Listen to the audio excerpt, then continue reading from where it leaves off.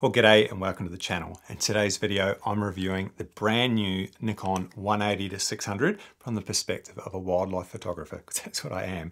I've had this for about a week. Nikon Australia sent it to me and I've taken over 10,000 photos in a heap of different environments, and I'll be sharing loads and loads of photos with you. I'm also going to answer those common questions. How sharp is it at 600? How does it compare to the Sony 200-600? Is it worth the money that they're asking for it? Overall, this is going to be a very detailed review. There's chapters at the bottom of this video or in the description to help you if you want to jump ahead to a specific part, but I'm really excited to share this lens with you and what I was able to capture. So let's talk about the actual lens itself. It's a 180-600mm zoom lens, and that focal range is extremely popular for wildlife. It's an internally focusing lens, so there's no extendable barrel. We simply go from 600 to 180 with the twist of this zoom ring. It's a very, very quick throw. Feels fantastic, and that range is just great because it allows us to capture big mammals, small birds. It's a very versatile zoom range. So this lens does fit into Nikon's affordable lens range. It's not one of their top of the range S-line lenses, and that's probably a good thing for the majority of people because it keeps the price down. It makes this extremely good value for money. How much is it? Well, in the US, it retails for around 1,700 US, and in Australia, it's a little bit more expensive. It's close to the 3,000 Australian dollar mark.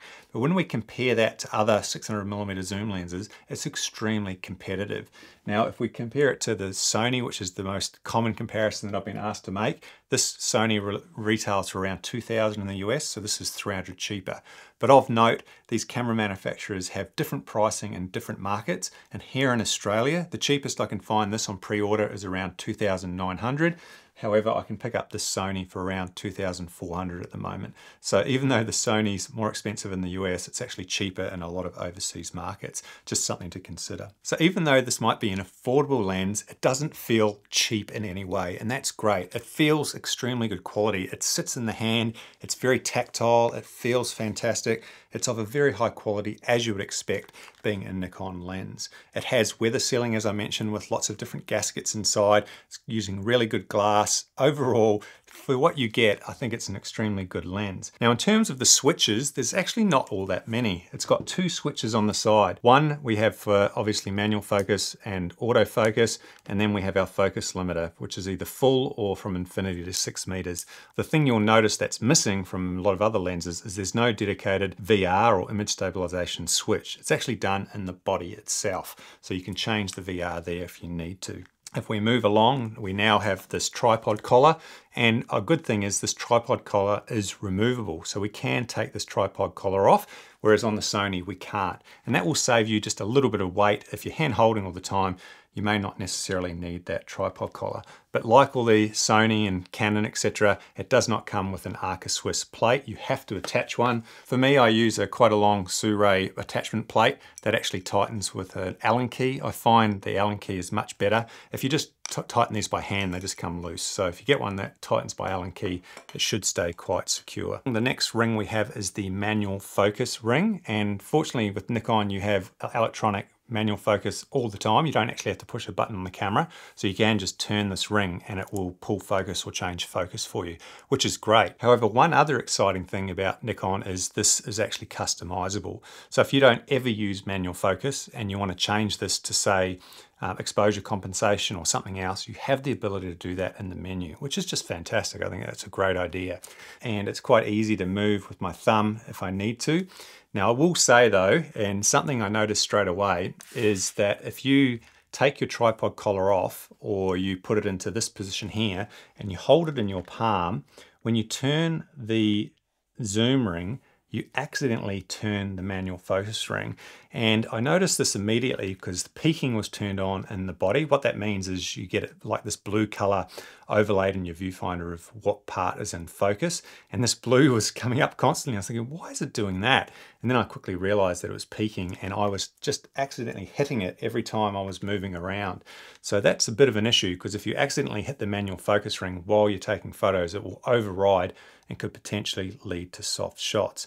You can, of course, turn this off completely if you want, so this doesn't even do anything, but I quite like having that ability to use manual focus. So for me, the solution was just to leave the tripod collar on. In this position, I can put my hand under, and then I can change the zoom. I'm much less likely to accidentally knock this manual focus ring. Next, we actually have the big zoom ring, and it is nice and big. It feels great, as I've mentioned, and we just go in and out very, very quickly.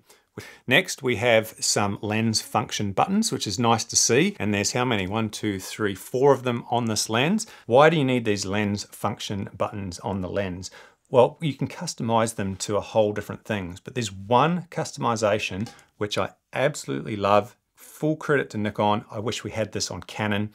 You can set and recall a focus distance using these buttons. Now on my 100 to 300 Canon review, they have a similar setup, but Nikon's way they've implemented it is a little bit easier. So all we need to do is say we're at a hide and we've got a branch or a perch set up, and we want to remember the distance to that perch, just in case. So let's say the camera gets onto the background and it gets stuck on the background, and we want to pull it back quickly to that perch. So all we need to do with this is we can look through the viewfinder. I can simply push any of these lens function buttons, or you could assign it to one or all, and then it will remember that's distance. It'll remember that focus distance. And then all I've done is set up a button on the body to recall that distance. So now if I ever want to pull focus, I simply just hit this button on the front of the camera and immediately pulls it back into focus. And this is excellent. So you can see I've got a perch set up on my property where I get birds coming down. I've simply held down the lens function button and you'll see it pop up saying that it's remembered that distance. And then if I go to the background on purpose, I just hit the button on the camera and immediately it comes straight back to that perch. Fantastic, Nikon. Well done with that. I wish we had that on Canon. And I'm happy to see that it does come with the lens hood, so you don't need to buy that separately. It uses a 95mm thread, but overall, what a fantastic lens. Build quality is excellent. Very, very happy. Okay, so you can see a few other lenses here. I want to talk about the weight and size of this lens because it's quite important. Because this is a 600mm lens with a max aperture of 6.3, that dictates the size. We can't escape that. And as such, it is quite a big lens. And if we talk about the weight, you got to be careful because these manufacturers are a little bit tricky. They often just release the weight of the lens without a tripod collar and without a hood.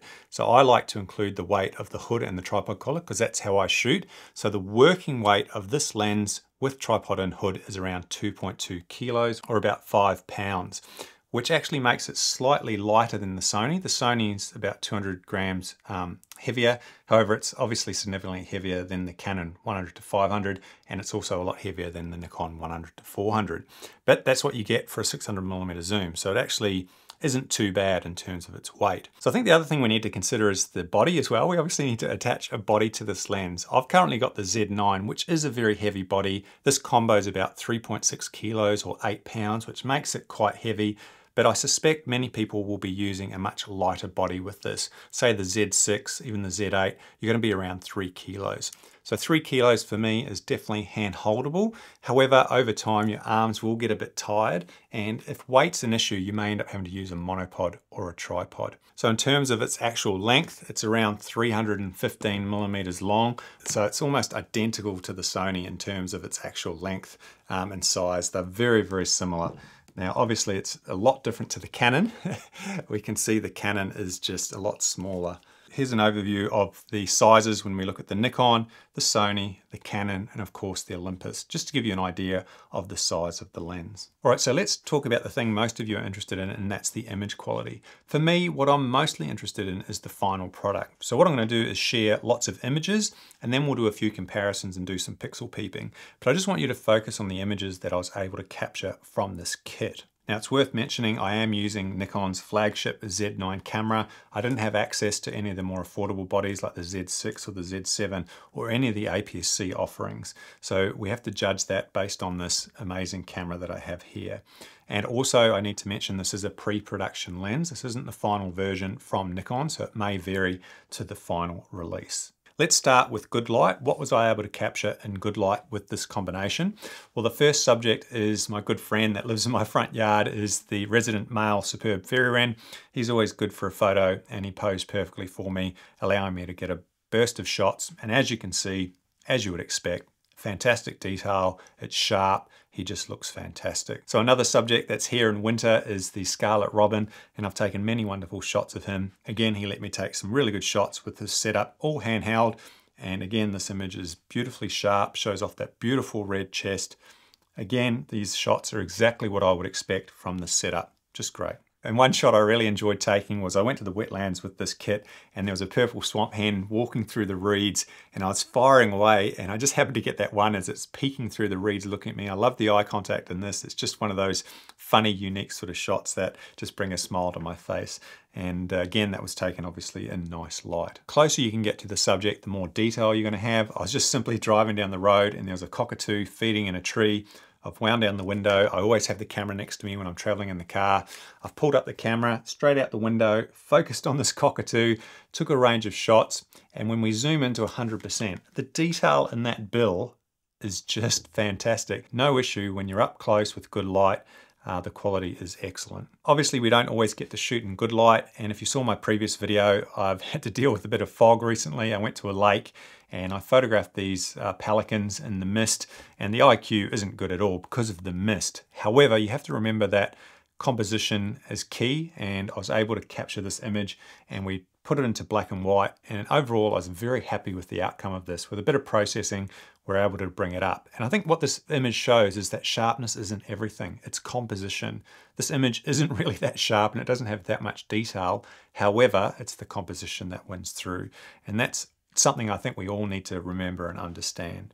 But whilst I was at that location, the sun did come up and I managed to get this bird in flight shot of a pelican flying into the sun. It tracked the bird right into the sun, and overall I just really appreciated this. Now I did use a little bit of magic AI to create the top part of the sun, and maybe that's a conversation for another video, but overall I was happy with this shot as well. I also went into the forest when it was overcast and managed to get some shots of an eastern yellow robin. And if I'm being honest, this is one of my favorite shots I took with this kit.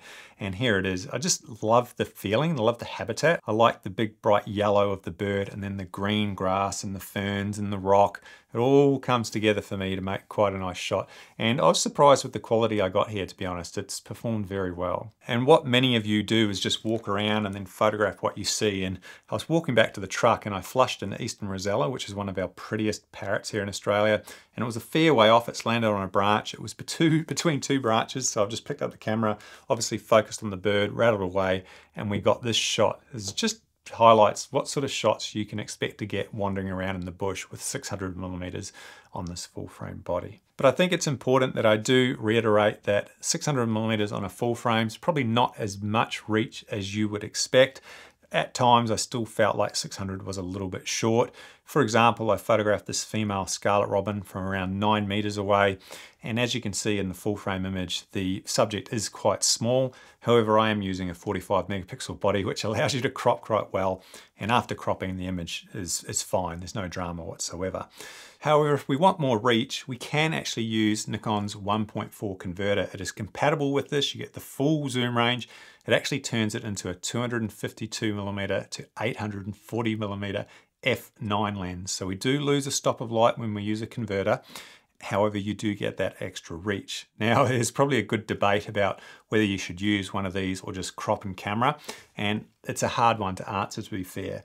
For me personally, I think this lens will perform best without a converter, and because you're obviously a little bit faster and a little bit sharper. However, there's times when the subjects are just too small and you want that extra reach. Say for shorebirds or some ducks and different things, if you want that extra reach, you want the subject bigger in the frame and you don't want to crop heavily, you can use the 1.4 converter. So I did just that. I attached the 1.4 converter and I took a lot of photos, and I want to share with you the results I was able to achieve with the 1.4 converter. I was actually driving home. I'd finished my session and I've actually spotted a brown falcon in a dead tree, and it was in a field, so it was a little ways away, but I liked the frame. I liked the sort of habitat of where it was. So I've gone all the way to 252mm. I think I ended up shooting it as a portrait. So I've shot portrait to try and capture the tree, and we can see in the background we've got ducks and we've got trees and we've got habitat, and you can just make out that small brown falcon at the top of the tree. Now if we go to zoom to 840mm, obviously that subject is now much, much bigger. And when we look at the two RAW files side by side, you can just see the range that you get with this, and it's just incredible. And I actually went for a different focal range. I went for around 640mm, and here's the image. I did that because I just like the inclusion of those branches. I thought it just added context and just made the image a little bit more interesting. And again, that's just one of the benefits of these zoom lenses. You can just change your composition. You're not fixed like you are with a prime. So birds of prey were quite plentiful on my trip inland. The black-shouldered kite is one of my more favorite birds that I see. You'll often see it hovering in the sky looking for prey, and that's exactly what happened. I was driving, saw the bird. We got some footage handheld. This is footage handheld of the bird hovering, and then I've obviously taken a heap of shots, and this was with the converter. And I ended up converting this to black and white, and this was the final image I went for. I just felt this a little bit creative. I felt it lent itself to black and white with the black shoulder. Overall, loved that. And you can see it still was quite a bit of a crop, even at 840mm. So another good test for these lenses is obviously at your local duck pond. I got up really early one morning and I drove there before the sun had come up, and I actually noticed that the moon was full. We had a full moon and it was pretty bright in the sky, and I thought, oh, why don't I just take a shot at 840mm? So I actually did use a tripod for this. We lined up the moon, we focused on the moon, and we got this shot. And when we zoom into 100%, I was pretty happy with the detail on those craters, to be honest. We can make them out. It looks good to me and shows the power of 840mm, just fantastic.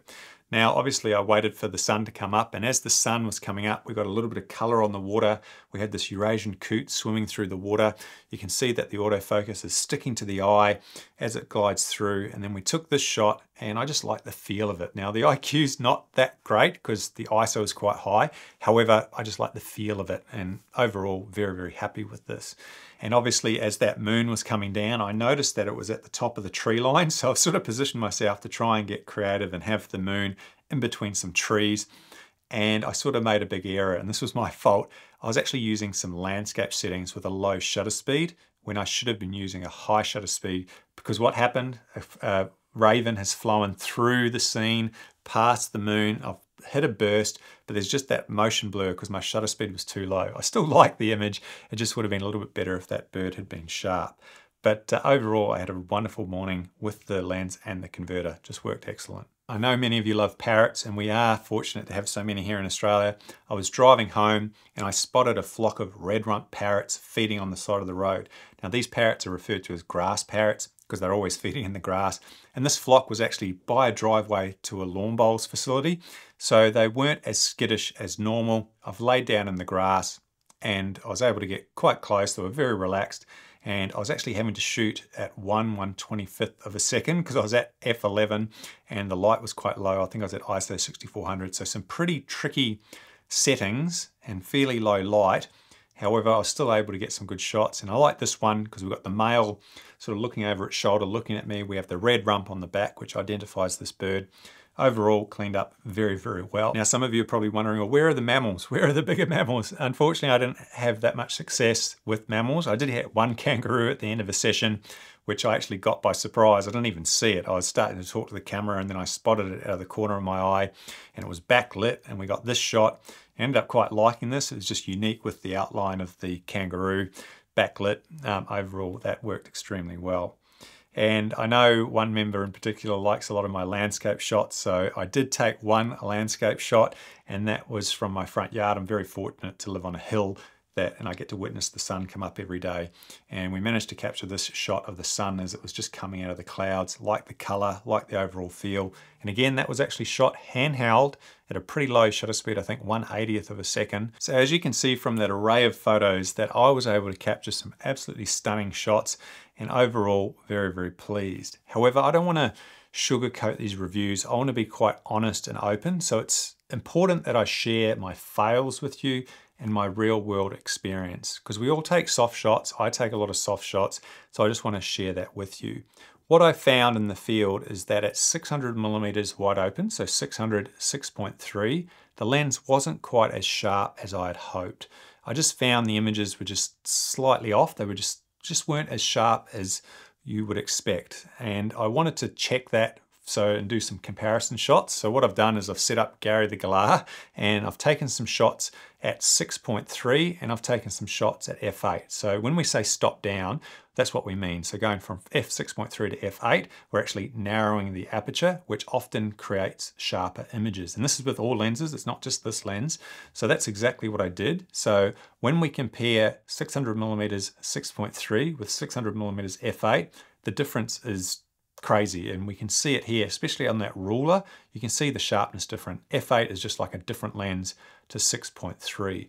So that's a bit of a bummer, to be honest. I had hoped it would be sharper at 6.3. Now, funnily enough, I went down to 500mm, and it is a lot sharper wide open at 500. So it only seems to be that focal range of 500 to 600mm, which I was having some issues with. And I need to stress again, this is a pre-production model. It could only be this lens, so I would highly suggest you look at some other reviews and hear from some other people to see if they were having any issues at 600mm wide open like I was. Now, I am being a little bit picky, I guess, and I am pixel peeping a bit here.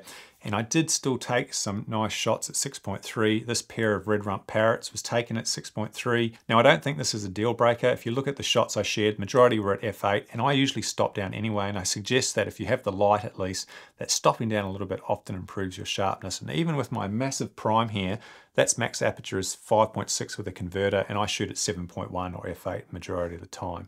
So it's only in low light situations where that extra bit of light would be helpful that you're going to have a slight issue, or you could just zoom out to 500mm. It appears to be quite sharp there at 6.3. Okay, so it's time to compare this lens to some other lenses to see how it fares. I think the best comparison is with other 600mm lenses, those being the Fuji 600, the Tamron, the Sigma, and of course the Sony. I only have the Sony on hand to test, so that's the only direct comparison that I can make. So all right, let's do a comparison of the Nikon at 600, the Sony at 600, both wide open at 6.3, and let's see what the results are. The first thing that I need to say, and it's a bit of a concern, and I already knew this, but this Sony is not a true 600mm lens when we get close to the subject. If you're not aware, for whatever reason, certain lenses lose focal range the closer you get to the subject. And this is extremely apparent when we compare the images. Have a look. So we've got the Nikon on the left, we've got the Sony on the right. They're both at 600mm taken from the exact same location, but you can see that the Nikon subject is significantly bigger than the Sony. Why is that? Well, it just has to do with the design of the lenses.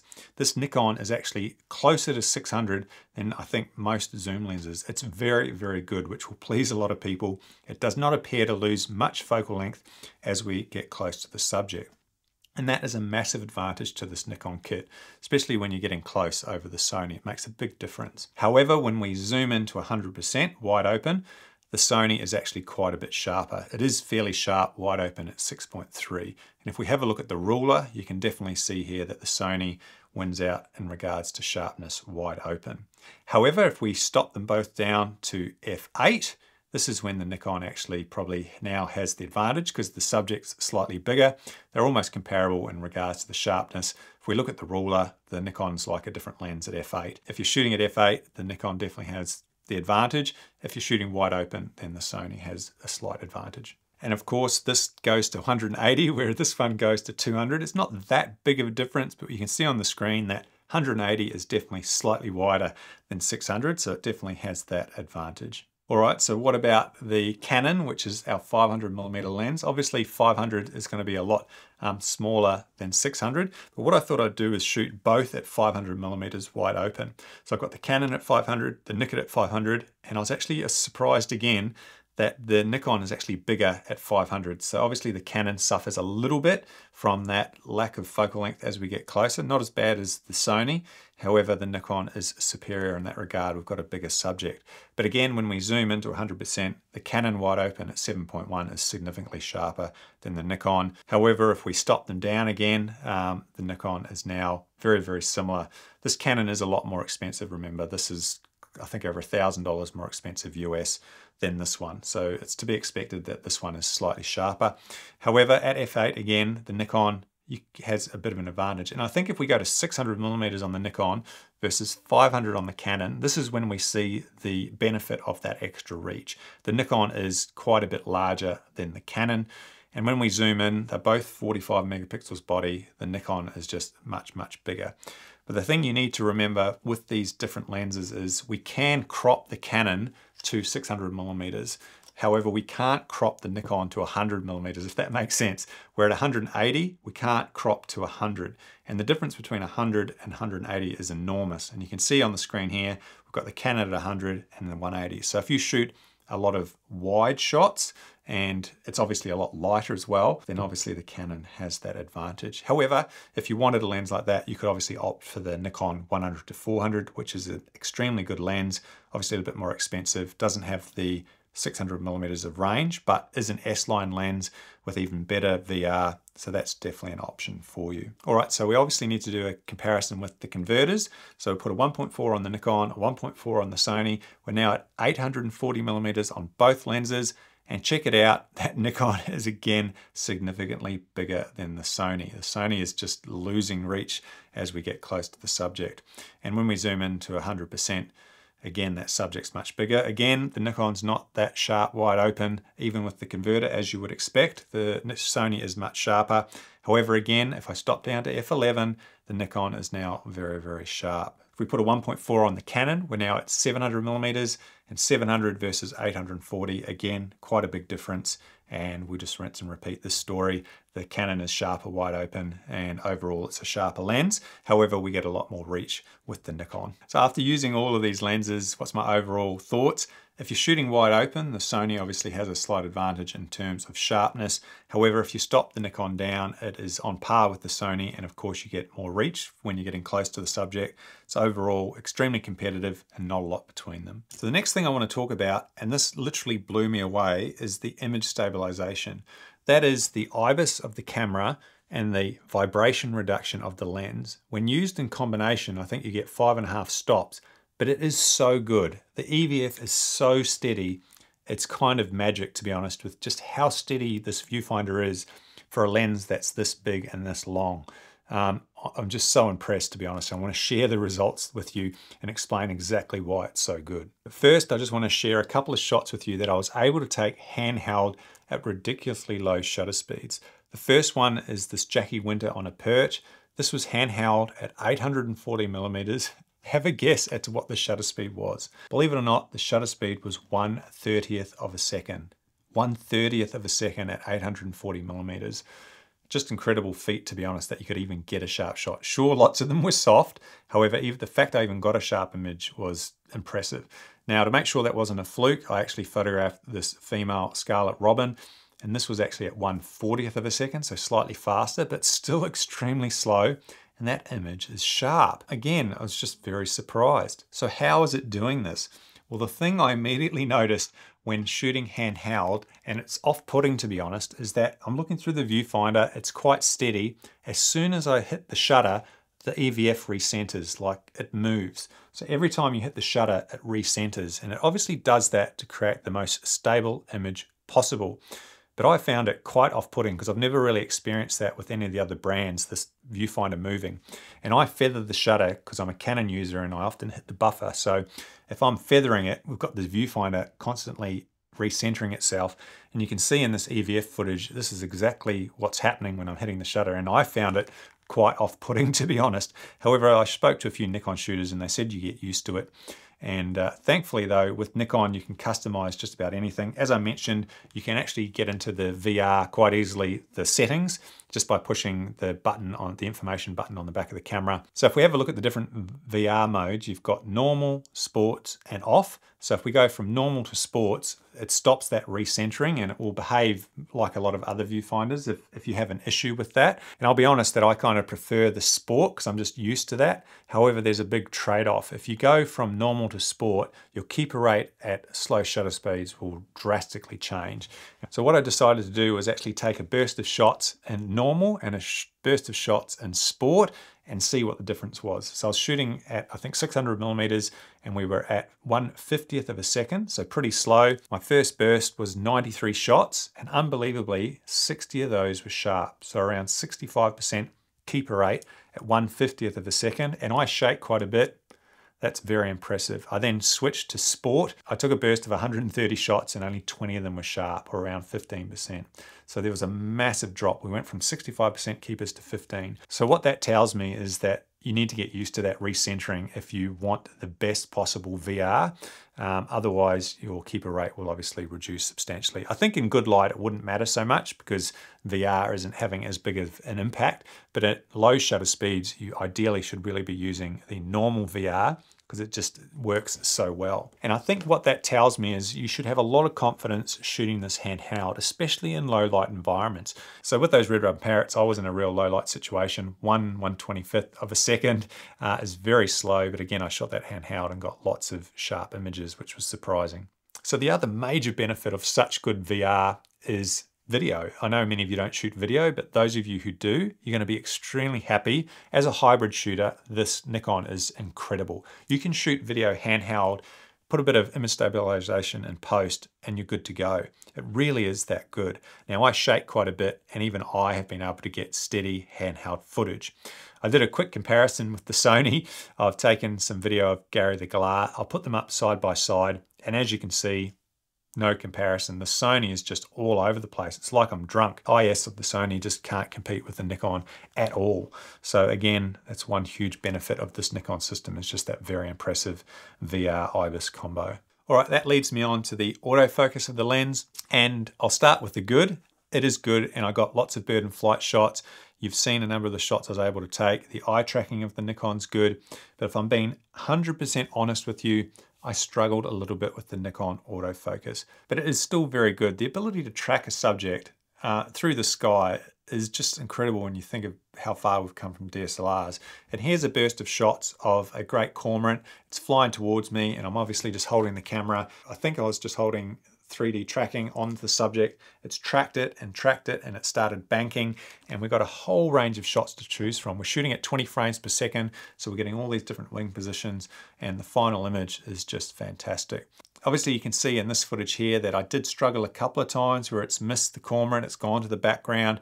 And look, that's not just Nikon. A lot of other brands have issues with backgrounds as well. It's just one of those things.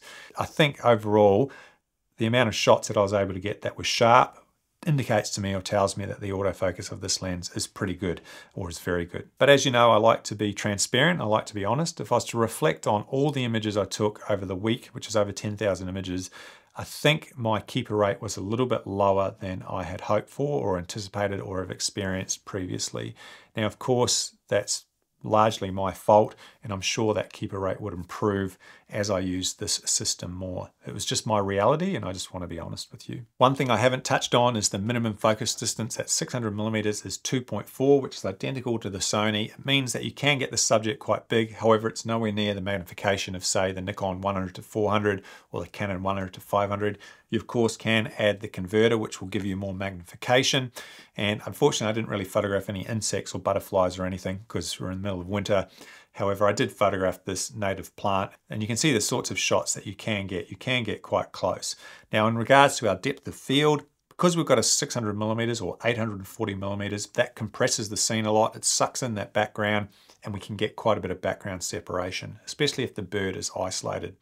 Now, the fact we've got to shoot at f8 to get sharp images means that our depth of field will be a little bit wider than, say, 6.3, but it's not a big issue. And you saw in the shots that I've shared that I got plenty of background separation.